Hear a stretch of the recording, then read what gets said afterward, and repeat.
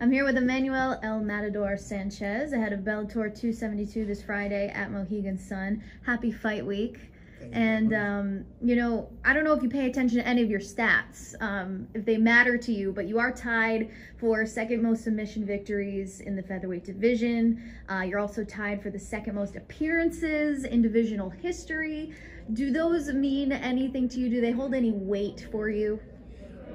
That's the first time I've discovered that. Thank you for telling me. You're welcome. Wow. I feel like even coming off 2 losses, that's why I'm in the co-main event for a reason. And also, when I looked at the rest of the card as well too, wow, yeah, having the most fights out of all these guys in the promotion, it's something pretty big. So I'm looking to make history. So this is what I want to have. I wanted to leave a legacy behind and be one of the greatest fighters to ever do it.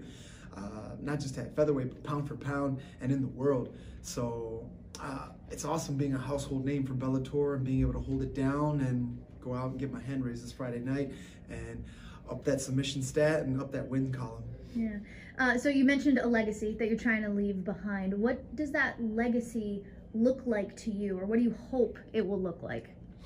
Just to go down as one of the greatest to ever do it. Some of the biggest names that I grew up watching, and one of the reasons that I got into this sport: George St. Pierre, Anderson Silva, BJ Penn, Mighty Mouse, Fedor, and I've had the pleasure to fight on the same card as Fedor too, so that's pretty historical. And go down as a GOAT. That's how we got to call him, right? Go down as a GOAT. So before my time is up, that's something that I want to have, that I know I can help for the younger generation of teammates that I got, some stable mates that I got on the come up, who I know want to make it to this position as well. Right. I mean, you certainly train with some GOATs. I mean, you're on the same team as Pettis. He's on the card tonight. Do you guys, you know, you must work with each other being on the same team. How are those sparring rounds? How is that communication with each other? And how is it to be on the same card with a teammate?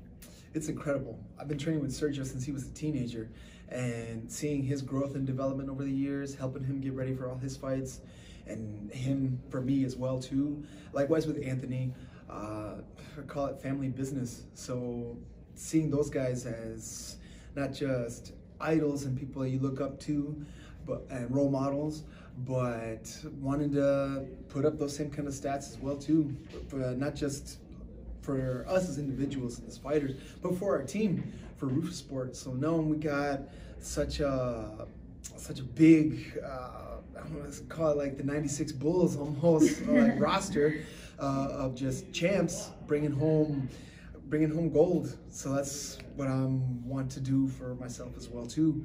Just bring my own strap home and do the same for the rest of the guys as well too on the come up.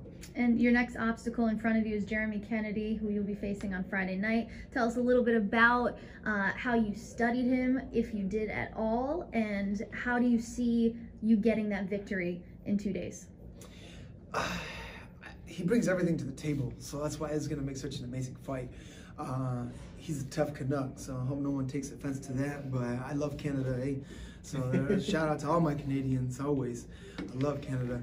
But he throws down, so he brings it, and that's why it's going to be such an exciting fight. And seeing those holes in his game is where I know that I can capitalize on. And as great as he is and as much experience as he has, I have just a little more.